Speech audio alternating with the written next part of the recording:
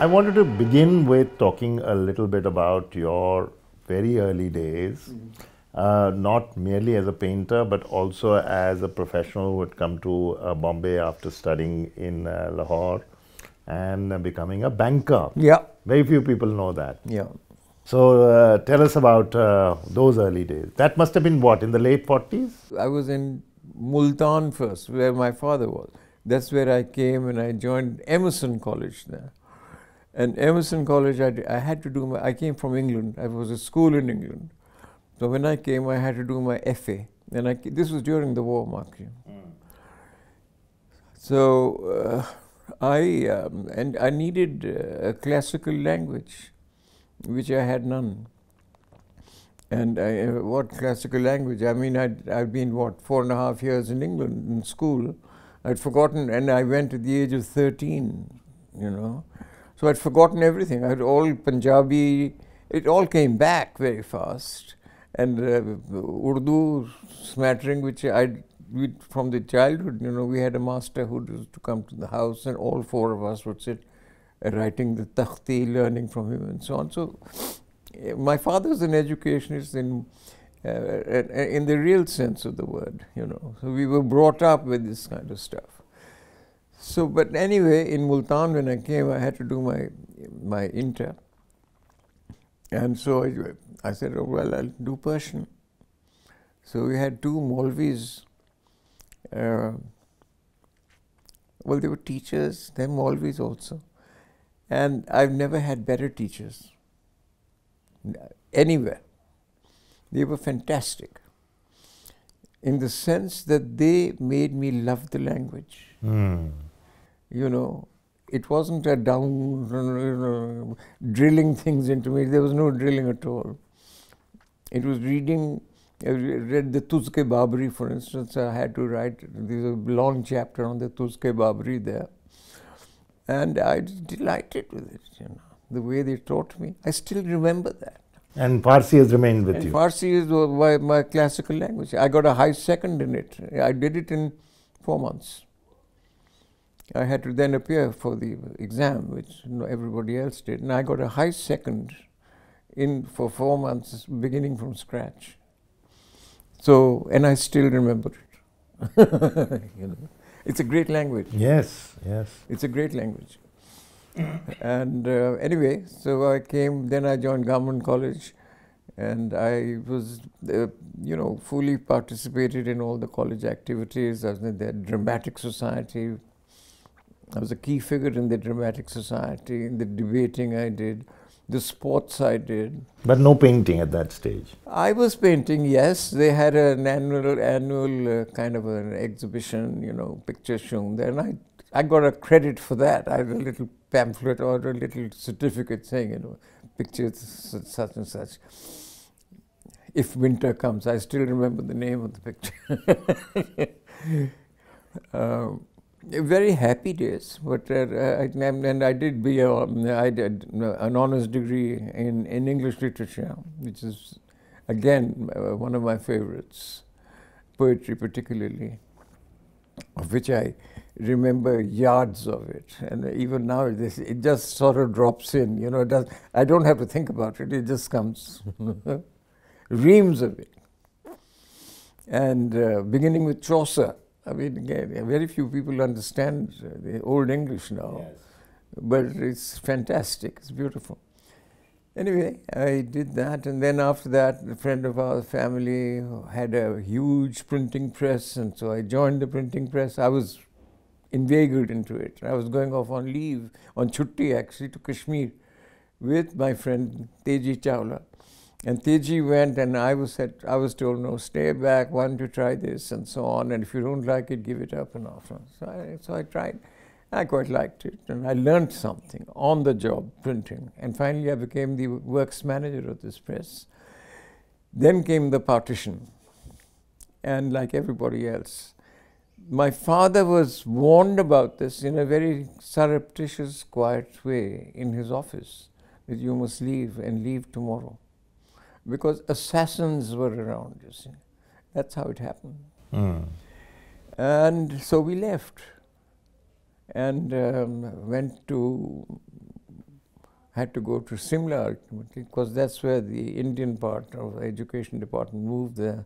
Okay. Some documents, some things, and others were left behind, and they were fetched later on. M.G. Singh, for instance, who was the registrar of the university at that time, he was in Simla, and he came down to fetch some documents, and he was assassinated there.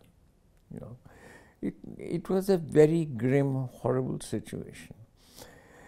I lost my job, of course. I mean, I took 6 days leave to just send my parents there, and didn't go down for 40 years. I mean, but, you know, as Eliot says, our beginnings never know our ends. And what is a desperate situation can also have a beneficial result, which you can't foresee. And it happens. I met a chap, quite by accident, Maurice Bottrell. We passed each other, and he looked at me. I never wear a tie. Certainly in Simla, I never wore a tie. I was an open neck and so on. On this occasion, I was going somewhere, and I had on my tie, and it was the old school tie. So he looked at me. He said, "Were you at Imperial Service College?" I said, "Yes, I was." So he said, "So was I." So we shook hands, old boys, you know, together and so on. And he'd come to take over from Panchi Sen, who was then the manager of Grindlays at that time. So that's how I got it. So then they won both Panchi, and he asked me, "Listen, would you like to join Grindlays?" At that stage, I would have done anything, you know. I needed a job. I needed economic independence. I was 21 exactly. That's how you entered banking. That's how. Yeah, they said, "Will you go around?" I just written about this in the book on Grindlays, actually. They went down, and they said the chairman, the Right Honourable Donald Campbell, is coming, and he's on an annual tour. So, would you like to go around, you know, and be interviewed? I said, fine. So an interview was arranged. I went down. I was there. I knocked on the door, and then I went. I was shown in. A fellow called Gordon Reed was then the manager of Grindlays in Connaught Place. Very nice chap. So in I go, and I come in there, and there was this large man. He says, "Well, come in, young man, come in, and you know, sit down, you know, opposite." So I sat down. I didn't automatically sit down. My father taught me that when you go for an interview, you don't assume that the chair is meant for you. You got to be asked. So I did. And so he asked me a few questions. He said, first of all, he said, "What makes you think that you'll be a good banker?" So I said, "Nothing at all, sir. I have no thought on it." "Why do you want to join banking then?" So I said, "Perhaps you've heard, sir, that there's been a partition in this country. You want a job?" I said, "Yes, I want a job." "Okay, you've got it." That's it. That's it. 5 minutes. Honest talk. No hiding, no big brushes, no nothing, you know. It was straight. I think he liked that idea. And then I was straight about this, and I couldn't have been anything else anyway. So, and that took you to Bombay. And that's what took me to Bombay.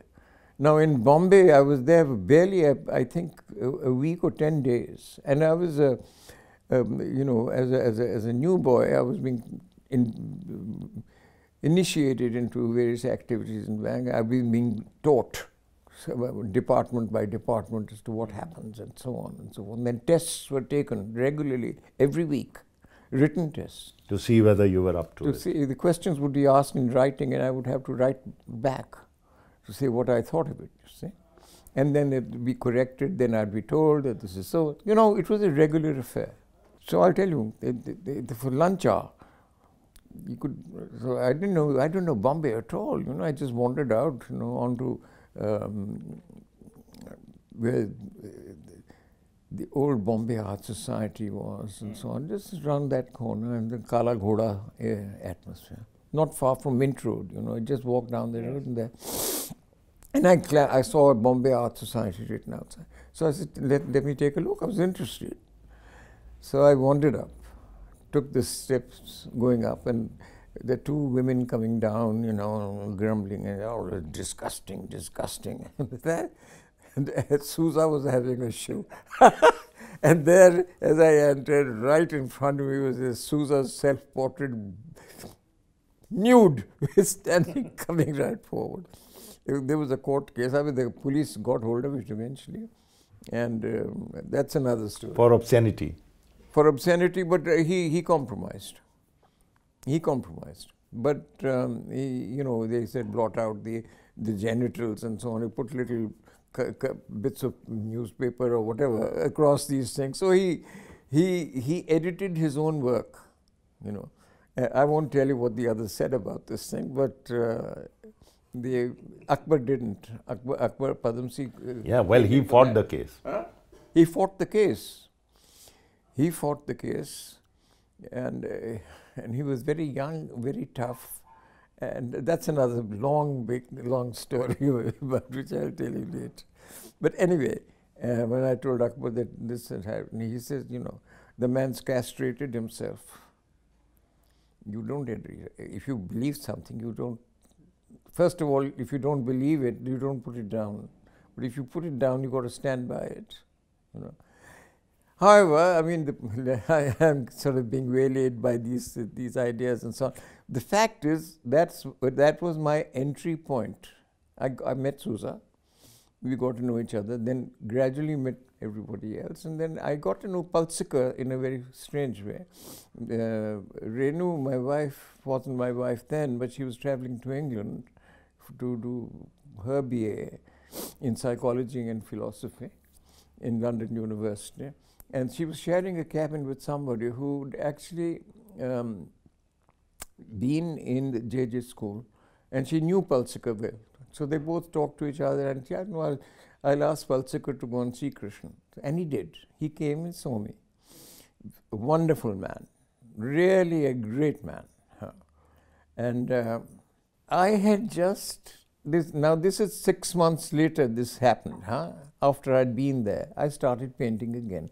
But tell me, the progressive group Was had there. already there. It was there. It was there. It was there. Ara was there. Hussain was there, and Sousa. These were the three initials. Hussain came in later. So did Gade was one of the originals too. So anyway, I met these fellows and so on. But Palsikar, actually, what really drew them to me was that I'd done a painting of a memory image which I had when I was in Delhi when Gandhiji was assassinated. That evening, there was panic all around. Panic in the sense, gloom. And as I came through Connaught Place, in the evening, these little islands which are, you know, there were islands in the middle of the road, you know, and a lamp there. And underneath this lamp, lots of people clustered together. There's just intensity of gloom. Everybody, quiet faces, reading newspapers, you know. So this was like, and I painted this picture. The first picture I painted in Bombay was news of Gandhiji's death.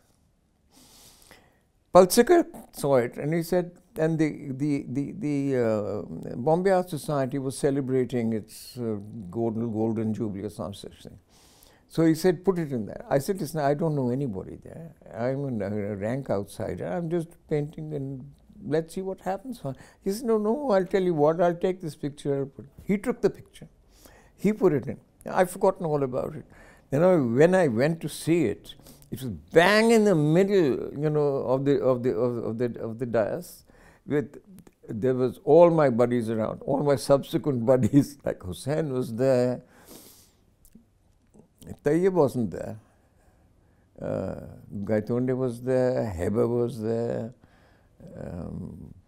Sousa was there. It's a magical moment for you. You see, you know, look, I tell you honestly, one never knows how things are going to work out. If it hadn't been for the partition, I wouldn't have been here. So this was and then they asked for me. I mean, I got a letter from, Hussain rang me up. He says, हमें मिलना चाहिए. तो मैं कहा आइए. So he came to my little room in Chateau Windsor, right on top somewhere. So he came, he sat down and he looked and so on. And it's an old story now. He inducted me into the group. And the rule was there that each member of the group was allowed, there was nothing written. They were allowed to induct one other person. And I was inducted in. And at that time, the others also inducted people in. Gaitonde was inducted into the group. Samanth was also good. For people who have forgotten Samanth, he was a wonderful painter. He was inducted into the group. You know, that's how the group functioned. There was no squabbling. There was a lot of fighting, professional fighting. Not he's got further than I. No, none of that. But on basis of ye kya kiya, you know. And you critiqued each other's work. Yes, every week, any funny thing is, any new work that ever happened was seen. It wasn't kept, for sale. Galleries to thi nahi usko. Ek hi thi chal. And so this meetings at various places. My place became a place for meeting people. We were meeting in the Bombay Art Society, which later on became the Bombay Art Society moved to the much larger building, and this became an artist's center. Yeah. Tell me, this discussion, was it on issues of artistic ideology or technique? Yeah. And see, what actually signified this group, how it was different to everything else. It always, there was no, previously, the painting was like nice Sunday, comfortable things like nice weather, still life, yevo. They never thought that painting in itself is an independent activity too, in its own right, you know. It's not an auxiliary to a nice sort of luncheon party with a nice pictures hand or teapot. You know, it was basically that. It had become that, you know. But they were people who were breaking out of it already. It's not that the group was the first to break out. The group broke out en bloc.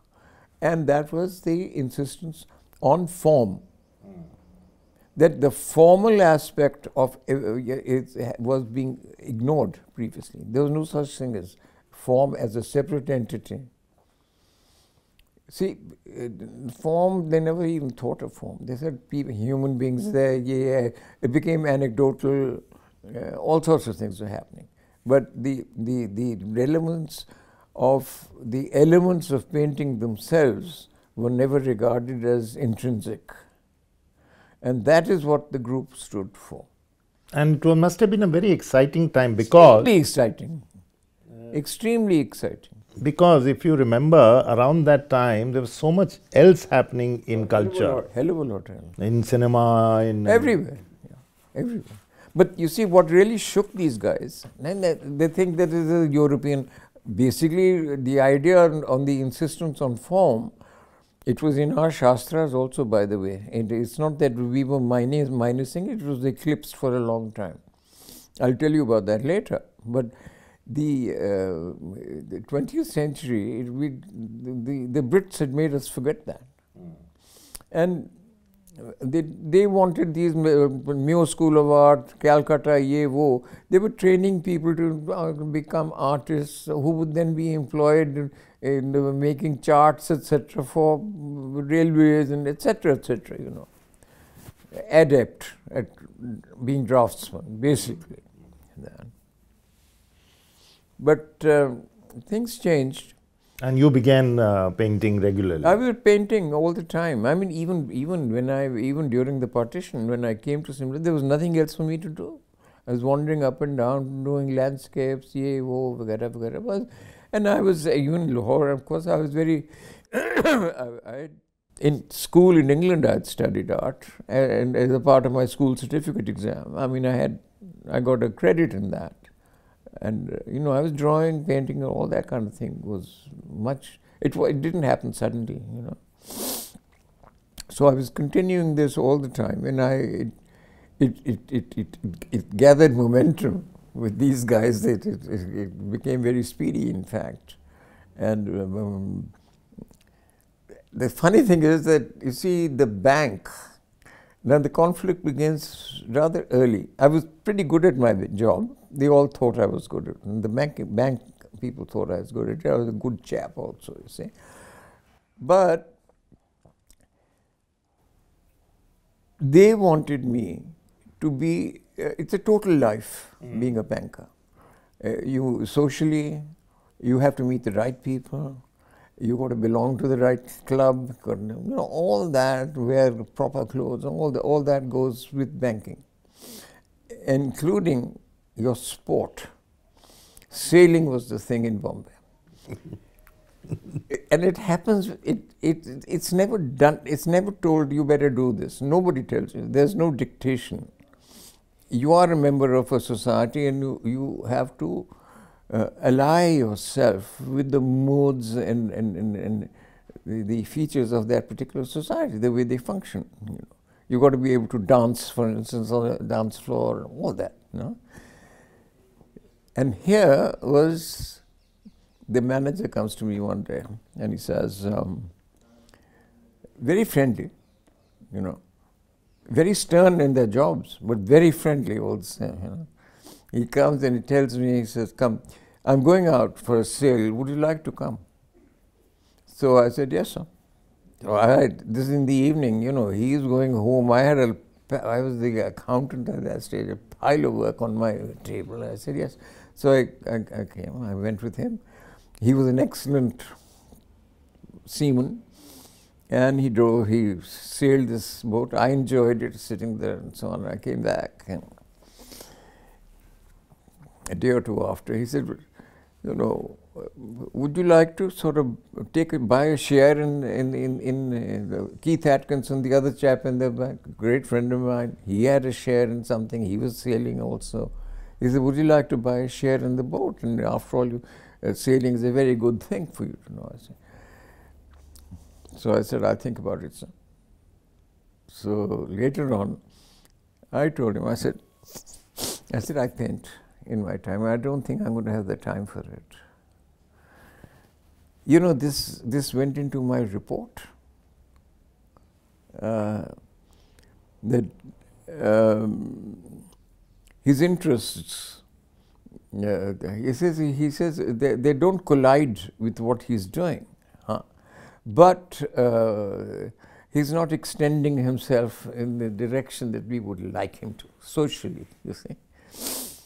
Later on, actually, when I showed there in London, they all came. Then I was a great boy, because art, it was beyond them. You see, in a sense. In fact, the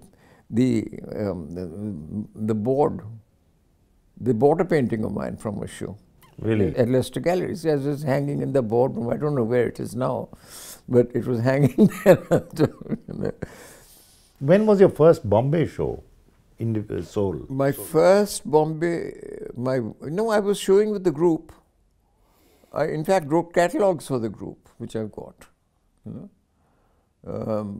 This would have been, let me tell you, one thing very important here was that it wasn't a European exercise being put into us. Although Leiden and so on were there, the expats, and certainly they had the literature, they had the know-all, and they were very influential people like Langhammer and so on. And they aligned themselves with the group aligned themselves with these people too, and they got a lot of knowledge from them.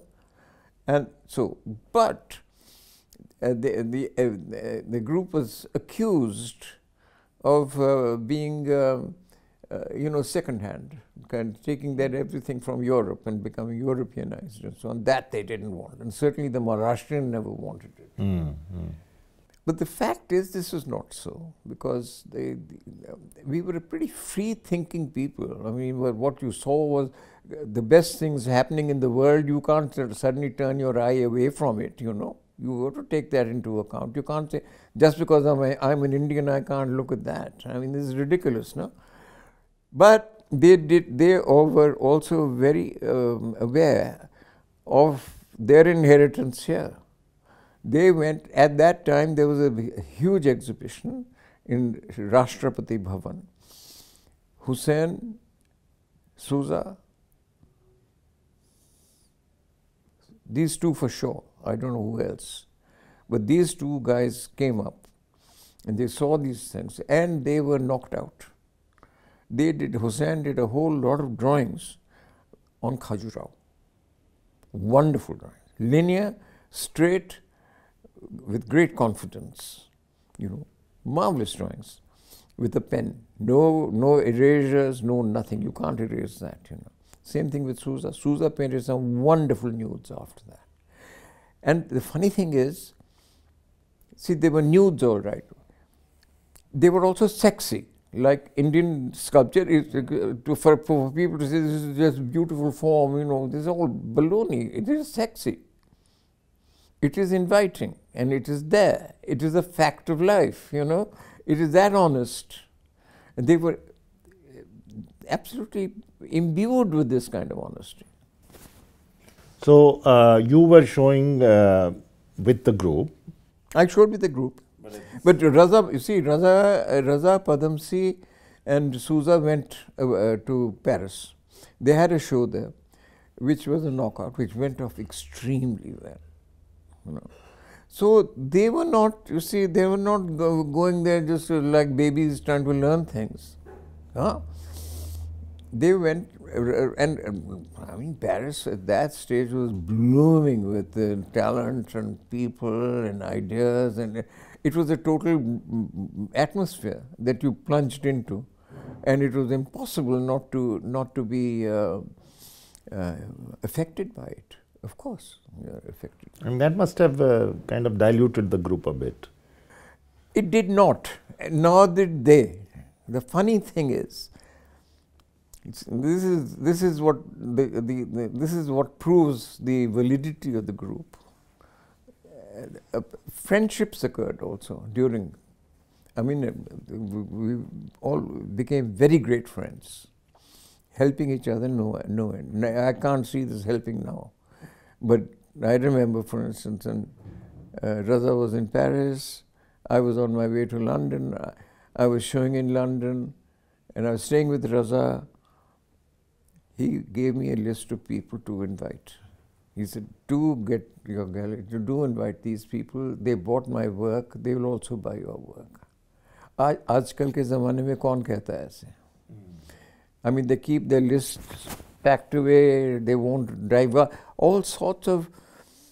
It's a very a cloak and dagger society now, and it was absolutely open and helping like hell. Everybody helped everybody. They did, you know. Somewhere along the way, with this kind of going to London and showing with friends and meeting and having these exciting conversations, somewhere along the way you would be thinking of leaving banking. I was, but I mean... You were there for 14 years. I was there for 14 years. Of course I was thinking of leaving the banking along and so on. But, you know, I was married. I wasn't selling as much as... I couldn't have been economically independent and so on. But, you know, you get over this feeling, this jhijik, you know, okay, will I make it, will I not make it? You get over that. I mean, if you are that fond of painting, then you get over it. And that's the proof when you should, you know. And that turning point came. That turning point came. The group was wanting me to leave. Can you imagine? You know, although Hussain later on said, "Kya yaar, तुमने छोड़ दिया? You were one of our buyers, you know." It's a very sad day for us. He was one of the guys who came to the bank when the last day, standing at the portals of that great building, you know, the bank, NBI, And clerks were giving me a farewell tea party, you know, saying, "You'll be very great, sir, ye wo." So these fellows were saying, Bal Chabra and Hussain and Gaitonde, three guys, and then, oh, bar nickel, you know, this kind of thing going on. And when I came out, it's very funny, I got into the bank because of the tie. When I came out, the first thing they did was to take my tie off. He said, "You won't need this anymore." And the same night, Raza was in Paris. Raza had a dinner party for me in Paris the day I left. It was celebration. Chutti ki is. Does this bonhomie exist today? I'm asking you. And there was, I mean, you know, we were not, it's not a sentimental attachment, it was great friendship, great friendship. Or I mean, I've got this girl doing my archives, we wrote letters to each other, files of letters, you see there. And you've kept everything. I've kept everything, Akbar kept everything, Raza kept everything. This is... that book has been published, with Raza, letters between Raza and me, for instance, then between Bal Chabra and Raza. Then there's the huge correspondence with me and Hussain, which began in Urdu. Is it published? You know something, it was given when the book was written by on me. In the first book, which Gayatri wrote, I'm a simple Charlie there. I gave all the files away, all these letters, and I said, you use what you want. All the files were returned after it was done, excepting Hussein's file, which is a fat file full of letters, you know. His letters to me. That's tragic. It just disappeared. So what is she saying? She said she does not. We went to the press, we saw the press, it was looted there. Somebody took it away. I still have some letters of But the archives is going on. Yes, I'm having all these things. She's the proper archivist. She's working for the Raza Foundation also. She did the book. And this will be a book, possibly. Ultimately, she said there can be many books in this. And then comes any major milestone after you quit? Something that you remember that really validated your decision? Well, I'm going to historically, then, for instance, I was in, what happened was, then I was in the bank, I was in Madras, and one fine day, this man called Chadbourne Gilpatrick. Chadbourne Gilpatrick had a brother who was in the State Department also. Now, this fellow was also a high flyer amongst them, and I think he was working for Rockefeller. And he came to me and he said, how would you feel? How would you feel if you were told, if money was made available for you to go around the world, see this, see whatever you want to see, and come back, go to New York and see what's happening there and so on. It's a fabulous situation. The museums are wonderful. And you spend a year doing that. How that's... So I said, yeah, but I'm in a bank right now. Oh, you can leave that. So I said, okay, I'll let you know. So I wrote to him and I thought, I don't want to leave the bank just because I want a trip around the world. I mean, that's a pretty cheap thing, The bank, by the way, stood by me very solidly all the way. They wanted me to stay. I got letters and so on from them. Was this Rockefeller offer part of the American effort? I was the first on it. And you did go? Hang on. I was the first on it, primarily because I can speak. I think that they were impressed, they came, saw me, they talked, living well and so on. They thought, good chap to have around, his knowledge. He's been to school in England, he knows European art and all the rest of it. And then then after I said, when I resigned, I said, then I wrote to them, said, I'm now a free man if you consider me still worthwhile having. So they said yes. Then I wrote back to them. I said, please let me know what my obligations are. पैसे तो दे रहे हो, What are your expectations from me? And they said, none, nothing. I've got the correspondence. We don't expect anything from you. But we wanted to see and so on and so forth. And we're making suggestions that you go, you know, I'd been to Britain so many times in my own shows there and whatever, I was schooling there. So to see the other part of the world, I'd been the East I'd never seen, you know. So I went to Burma, I went to Indonesia, I went to Japan and spent 3 months, over 3 months, going to these different places. Funded by the Rockefeller. But funded by the Rockefeller Fund. I had the money. It was $650 plus tickets and everything else, you know. And the library, there was for buying books and things on the way. It was a pretty good deal. And I mean, it was comfortable. But Indonesia was in the midst of shambles, you know, at that stage. It was in a terrible monetary condition, you know. I had to sell my watch and all that sort of thing.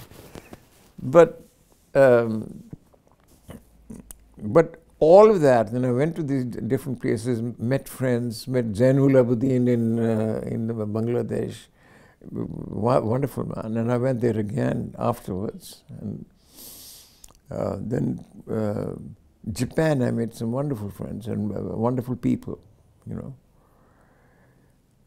It was a very worthwhile trip to see. The other half of the world is living like that, and there are painters there. Wamiya, you know, we are not the kingpins or anything like that. Thailand was a very wonderful experience being in Thailand, you know. And then in America became an extremely important thing. See, apart from now, my reading is that why did Rockefeller give me this fellowship? And then they tackled my mind. Who are the other painters? Kya ho raha hai ye wo? And they were making trips. They made friends with the people I'd suggested. There was Ram Kumar there. There was Hussain there, and Bal Chabra. Raza was in Paris already, but he came over. They made him come over from Paris and so on. We were staying at the Chelsea Hotel. Gaitonde. The funny thing, Porter McRae says to me, you know, he says, recommended Gaitonde, you know, yeah, he's very quiet. B, I don't think he's interested in painting. He's seeing movies the whole day, all the time, you know, all that kind of thing. I said, he's a quiet fellow, let him be. And if he sees movie, of course, he's interested in movies, you know. But he's a very fine painter. And look what happened. Now he's the first guy who was showing in the Guggenheim after Porter died and poor chap and everything, all that, you know. What were the themes of your work around that time? Well, listen, now this is another story. Then when I was in Japan, I visited various people. I saw a lot of museums and so on, and saw the Japanese culture at its best. That is, when it produced ink paintings, sumi paintings on paper. Now, there, you see, the Japanese and the Chinese had a certain relationship over this thing. The Chinese was way up, and Japan tried to emulate, but then point is that Japan also produced great masters in the whole business. And it was very easy for me to then fall into that. But then I'm not Chinese, I'm not Japanese, I'm not living there forever. I'm never likely to be living in that situation, you know. But I learnt, I saw I got all the brushes, the inks and everything else, and paper and whatnot. Well, it so happened that on this journey back from Japan, came via Honolulu. Honolulu, we had a little room in a hotel. And you spend a couple of days in Honolulu, and it's about the best. That's it. I mean, you can't do much more than that, 2, 3 days. And so. Then I came back one day, Renu was tired, she went to bed, and the room was it had a double bed, that's it. And there was a chair somewhere, you could weave your way around to the bathroom, and there's a bathroom we had. So I wanted to work, and I said, well, I've got all these inks and stuff with me, let me try it. So the only place to do that, make messes, was the bathroom. So I went to the bathroom and I laid on the ink on the bathtub and put this paper on it and threw water on it and Jesus knows what, made a design. And then finally when I picked it up, it was horrible. The sheet of paper was dreadful, I tore it out. But what remained on the bottom of the bathtub was marvelous. So there was this business, the whole business of addition and extraction. It's a theory that comes out. And I persevered with that. That is, I was putting in paper, I was inking on a tub, inking it, putting a larger sheet of paper from the top, bigger than the tub, so that when it goes down, there are rivulets which are made by the sinking of the paper all around. So I managed then to control that by these rivulets, these air gaps which went down to the bottom, putting ink through that and following it up with water. And and it was fantastic. Was Christ beginning to appear in your work at that time? I had done pictures of Christ, yes. It's a very amazing theme for a Hindu. Not really, I don't mean that, but I'm just saying for you to veer towards the crucifixion and... Well, you see, I wasn't trying to illustrate the Bible. Although in school, when I'd been in cathedral school, Lahore and so on, all the Christians were made to sit in the same class. They were there. The non-Christians who didn't want to be a part of the Bible class came and sat down near the teacher was on the wooden platform. So I used to sit there. But all of us, 2 or 3 or 4 of us, including Teji Chawla, we used to listen into what was being said. How can you not? Huh? So I got interested in. So the stories have informed your work? Absolutely. I mean, I remember as a kid I must have been 7 or something, 5, 6 or something like that. And my father had just come back from Europe after doing his PhD, and then he had brought a little copy of the Last Supper. And then he had been to Form Christian College in Lahore. So they wanted him to convert him, and he said, no, I don't want to get converted. I can be very interested, but why the hell do you want to convert me? So he didn't get converted, but he was very, very au courant with the Bible. So when I was doing this picture, I couldn't, and he showed me this picture, which I tried to copy. I remember this very distinctly, and I was disgusted with myself because I couldn't really do things. I mean, I'm not Da Vinci. And I took it to my father, and he was very good. He only had his left hand, he lost his right as a child. But he said, and he did really a postcard-sized drawing of the Last Supper in pencil, indicating the structure, people as people, mixing, so on, so on, so on. That's how it should be. That's how you should begin with this. So I was very,